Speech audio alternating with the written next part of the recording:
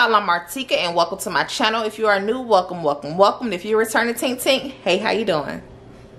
So y'all, I'm going to be doing a cook with me video on today. Once I told you all that I was vegan, I had got a few requests to do a couple of recipes, so that is what I will be doing on today.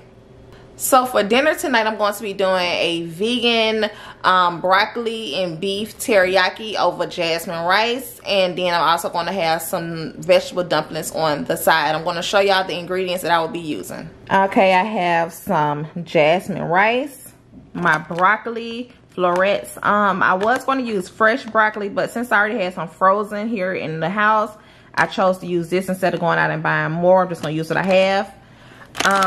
And then I also have some garlic here, a little piece of ginger, onion, and then I'm going to be using this sesame ginger teriyaki sauce right here, and I'm going to just jazz it up a little bit with the ginger and the garlic here. We have the vegan beef slices. Okay, y'all, so very simple ingredients right here. It is soy protein isolate, it is wheat starch, wheat gluten, cocoa powder, and calcium carbonate, and that is all. These come dried, and then you have to soak them in water for about 40 minutes, and then you will be able to prepare it as you would any other beef. So y'all, I tried these beef strips. I went to this place called Covington International. I actually did a mukbang on them not too long ago, but they also had this veggie, it's called the veggie vegan pepper steak, and it is so good, y'all. So when I seen this at the Asian market, I had to get it, and I wanted to try to make my own little something here at the house. So I know this is going to be good because I have tried this, like I said, from the restaurant. So yeah, y'all, come on. Really quick before I get ready to soak the beef strips, I did want to say I am going to be using seasonings as well. I know I did not include them in my display of what I'm getting, but I will show y'all what I'm using. I'm sorry, but I will show y'all as I use the seasonings.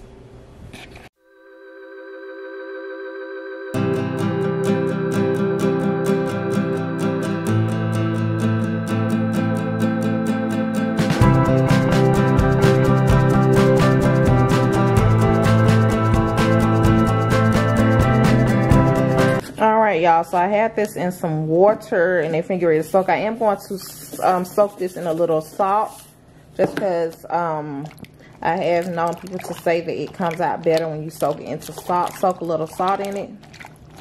So boom, boom, boom. I'm gonna let this go for 30 minutes, and then I'll be back to see if it has softened up some.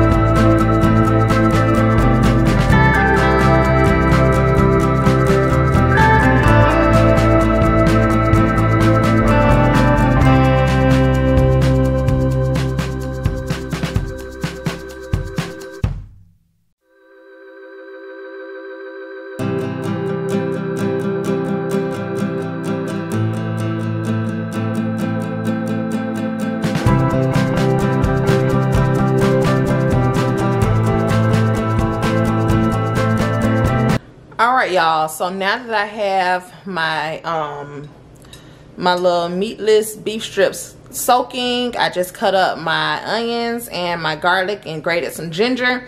Now I'm going to move on to my rice. I'm going to go ahead and just get my rice going, so by the time my rice finish cooking, the beef strips will be done.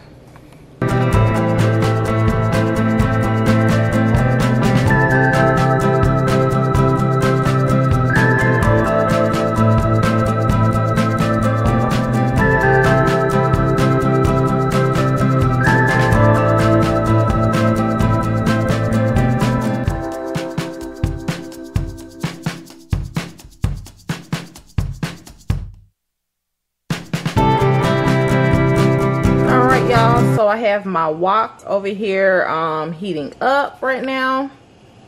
So I'm gonna let that get hot, and then I'm gonna add some sesame oil, and I'm gonna go ahead and saute my onions, my garlic, and then I'm adding my broccoli.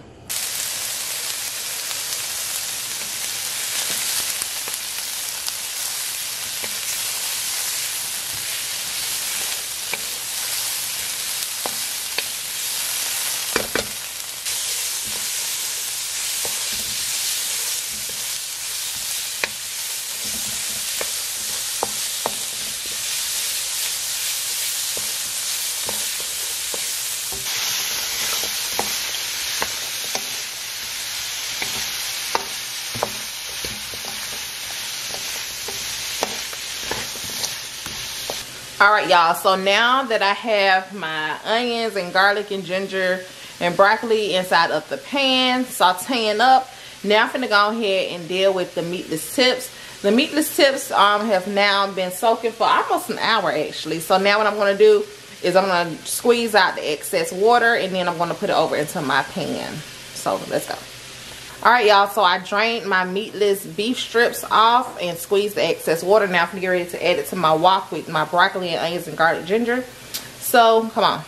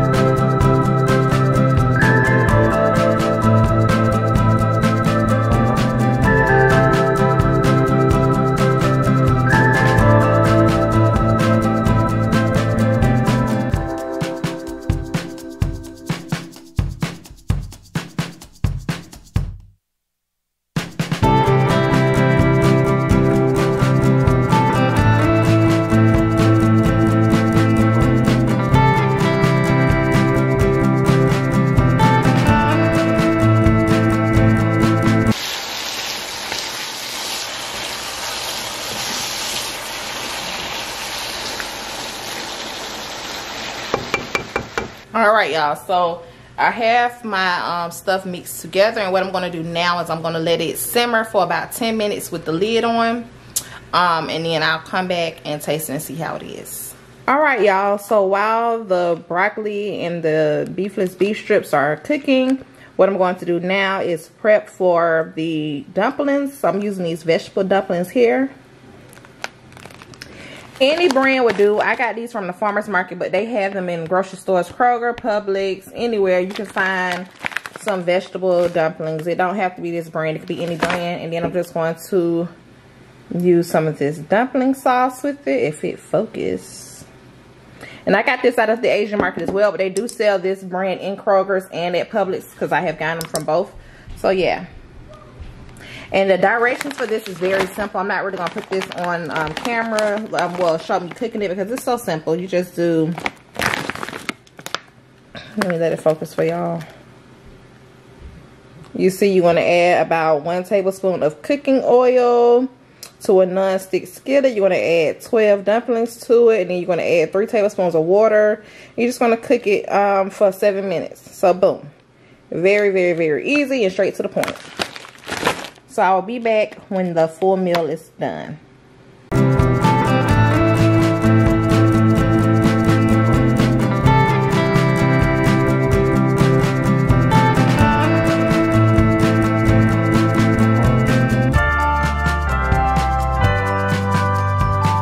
Alright y'all, so as you can see, I am done cooking. And everything came out very nicely. I can't wait to try it. So hold on, y'all. Let's try it. All right, y'all. So I know that my lighting is probably a little dark. Please forgive me, but I'm gonna go ahead and try this really quickly for y'all. Let me get some of my rice.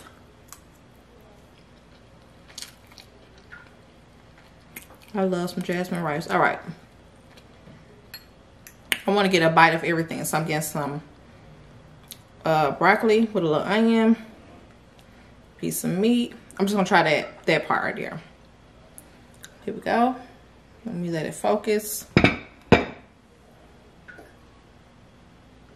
y'all see it? Yeah, there we go.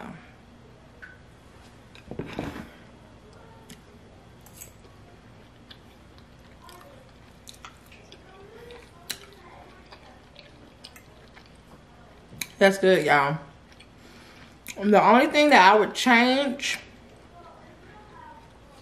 is my sauce, because I did have to go and add more to my sauce. That sauce I bought, I would try a different brand or just make it from scratch next time. But once I doctored it up, that sauce is good.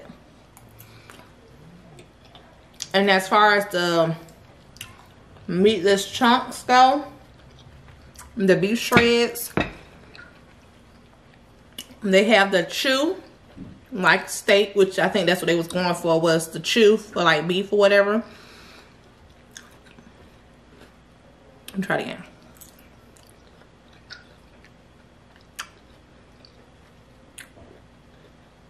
Yes, it has that chew to it.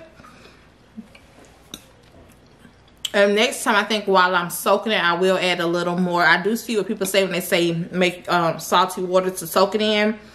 Because once that sauce go away, then that little beef part don't have as much flavor. But I'm still okay with that, simply because I don't need all that salt anyway. But yes, y'all, this is very good. Very, very good. And I end up boiling it for in the seasoning for, I said 10 the first time, but I end up going for like 20 minutes to really infuse the flavor in here. And it's really good, y'all. Really, really good.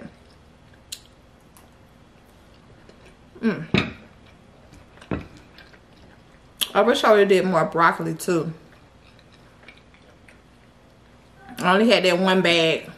I really needed 2 bags.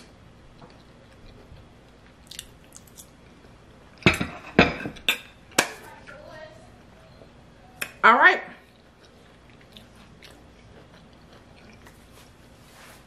So y'all, that is it for this video. Make sure you give me a thumbs up for it.